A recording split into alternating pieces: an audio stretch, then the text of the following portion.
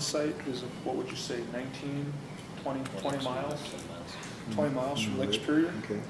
That is unbelievable proximity to the lake. When you look at the Iron Range, some of those mines and their pollution plumes have had devastating effects on wild rice and other ecosystem factors over the course of 100 miles of drainage, right? St. Louis River used to be loaded with wild rice and all of the things that come with, you know, wild rice beds. That's a wild rice dead zone pretty much right now. This map actually is a good one to captures it with the Bad River watershed. This is from the USDA, the feds right here. Okay. And ma'am, you're going to want to take a good look at this. I'd like you to see that. Here's the St. Louis watershed and the pollution plume of you know, 60 to 100 miles before it reaches Lake Superior. Look at the downstream waters over that long of a distance, and what do we see here? St. Louis watershed, mercury. We see a bunch of different contaminants. We see essentially impaired waterways. Impaired being a classification that acknowledges those water systems are in trouble and polluted, right? And that's over the course of that much distance. One of the reasons Gtac dropped the solution to pollution is dilution is because in their project, this is them, this is Lake Superior. They're what they originally touted as something that was going to be such a great thing really means that all their toxicity that they know they're going to unleash, they understand it's going whoosh right into Lake Superior. Once it gets to Lake Superior, who cares about it?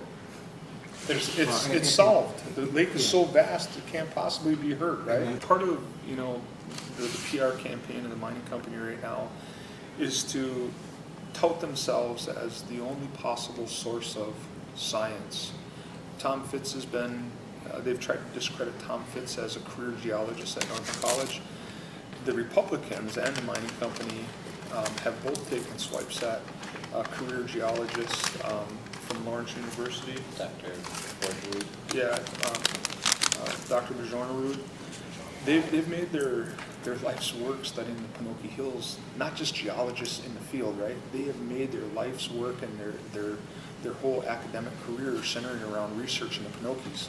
They both say the same things: sulfuric acid mine drainage, sulfate pollution, Guenerite asbestos, and you better do your homework. They haven't been anti-mine. What they've done is they've talked science. The mining company has attacked them. The mining company attacked Jason Huberty, who worked with the Wisconsin Geological Service, who showed up doing FOIA requests and stuff down in Madison.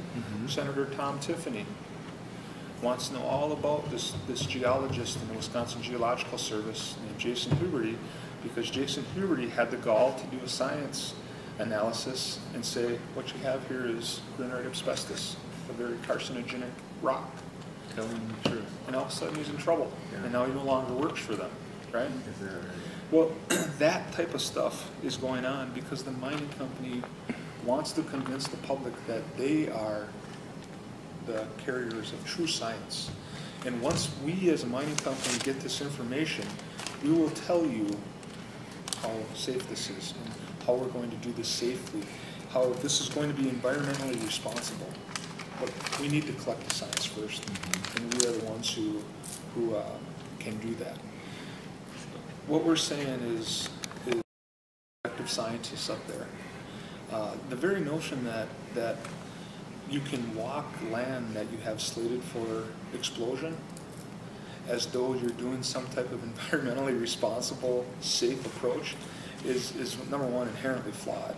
Number two, they're going to keep their vision particularly restrained to that footprint of where they plan to explode.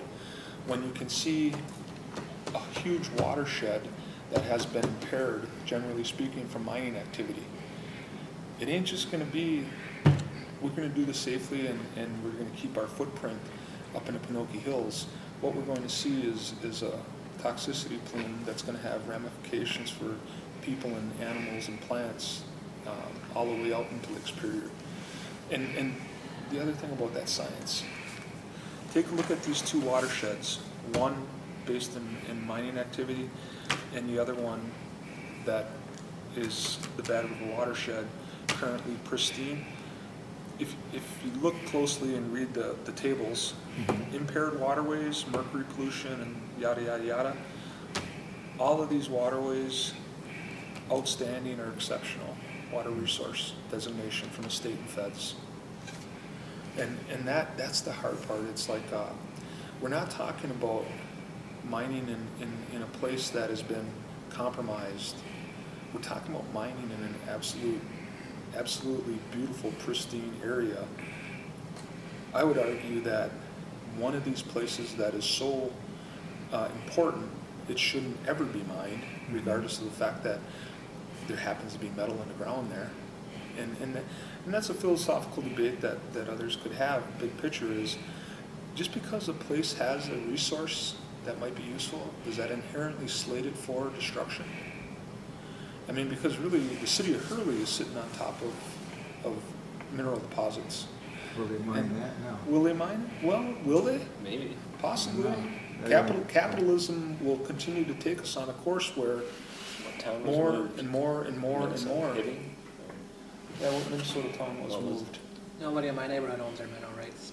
Right, but do you remember which town, was it Hibbing that moved? I think Hibbing on the range. Yeah, they moved to the town. So, yeah, they'll move to So town. some of the early rumblings from the Republican legislatures at the start of the mining issue were related to the rerouting of the Bad River, as though that was going to be an answer. Let's just reroute the Bad River. Mr. Tifanny would come up with. It sounds like something that's Frankensteinish. Well, it's also like when you talk about the Headwaters area, so the tailings are within a couple miles of the headwaters of the Bad River where it starts, and you have thousands of acres of Nature Conservancy land and DNR land that has been bought up as conservation efforts because it's been known how important that area is as a recharge for the headwaters, and that headwaters are the most critical places to preserve within systems. If you screw up the headwaters, you screw up the whole river. The whole lake. And that's how anti-deg rules work through, federally, and how the state has to uphold those.